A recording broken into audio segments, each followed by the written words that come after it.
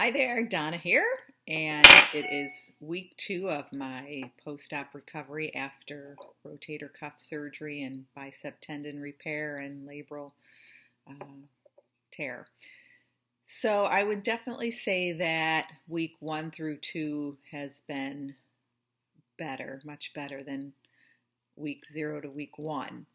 I definitely am able to do more things. I am now not taking the narcotic pain medicine at all. I was taking it just at night, and for the last 3 nights I haven't even taken it. I'm just doing either Advil or Tylenol, and if it is bothersome, really bothersome, then I'll take 2 Advil and 2 Tylenol together. But I think I don't really have pain in the incision site at all. It's mainly, I find that I get muscle spasms in the back, right back in here, in my muscle, back of my shoulder, and then neck spasms that cause some headaches. And that's probably because of my shoulder strap. I think that really has a lot to do with it. So when I'm sitting, I take this strap, unhook it, and just kind of leave my arm hang. And if I need to put a pillow underneath it, I will. But that takes a lot of the tension off.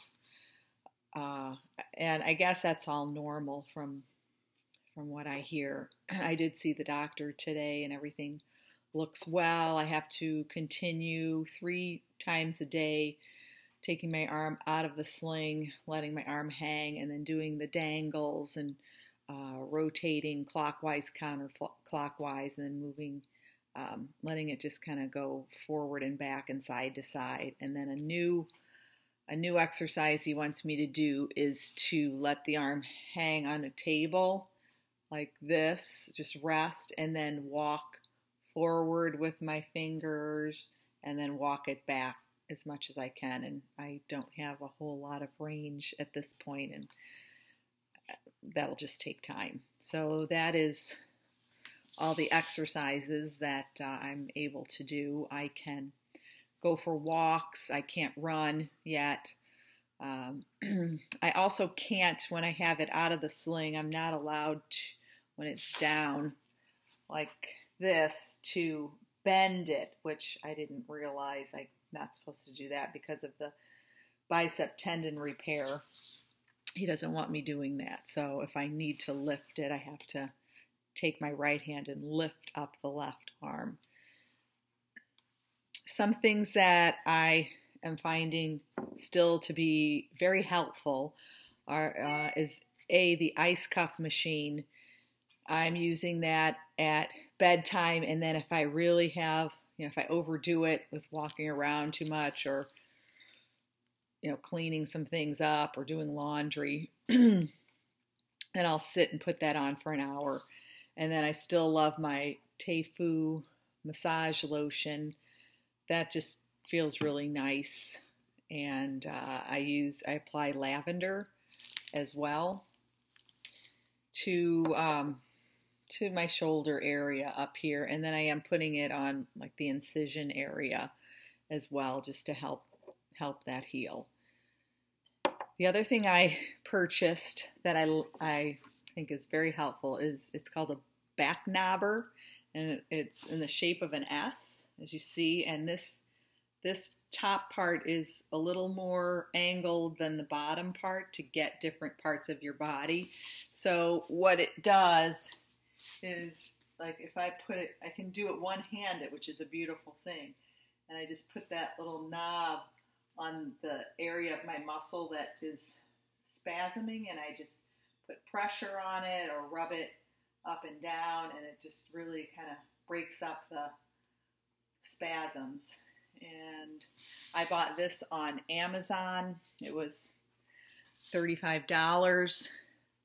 I definitely think I will use this a lot, though. I already have been, and you can use it for other parts of your body as well. But it does help get, your back in any area that you need.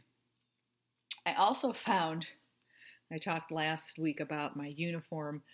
I found this top, Suzanne Summers 3-way poncho, and you can get it at Bed Bath & Beyond for $10, and it comes in 2 different sizes. There's small to large, and then extra large to 3X. So it's, a good range, and it's really nice because it's very stretchy, very, very comfortable.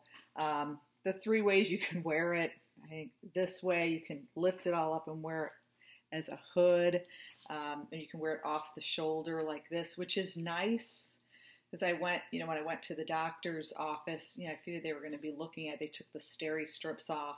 And so I could just pull this down and they could look at everything on the shoulder. And that way, it's just easy to put lotion on, and it's super, super comfortable. So you can check that out.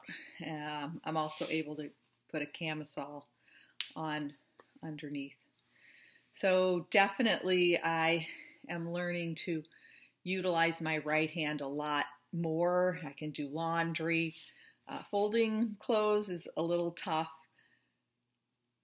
Takes a lot longer. It's nice to have someone else do it. And what I find in my family is if I start doing things, then I'm just expected to continue. So if you can back off, because it's definitely, you can't do things the way you were able to do it, and you get tired much easier. I find if someone takes me out on an errand, I'm pooped by the time I get back. So at least for me, I definitely don't have all my energy back. I'm not 100% this past week. I definitely was more emotional. Things bothered me easier than they normally did, which is not truly, how I am. So I think this week will definitely be better. And from what I hear, by the time you reach week 3, you're feeling pretty good. So like I said, I think the worst part is really just the spasms that I have. Ugh. Yeah, it's just that aches, but no real severe pain. I'm sleeping okay at night, still in my recliner, and because that is more comfortable. I tried to lay in my bed like propped up with a lot of pillows, but it just seemed like it caused more achiness. The recliner just fits me better. I don't know. So I'm still in the recliner, and I go back to the doctor in 4 weeks, and I will start physical therapy at 6 weeks. So hang in there. It's patience grasshopper. That's what it is. You really just have to be patient and rely on other people to help you. The worst part is not driving. Really, I hate that. But figure out ways to be productive at home, reading, learning something new, and expanding your mind. Stay positive. You just need to stay positive. All right, signing out. I will check in again. I'll check in at week 3. Bye.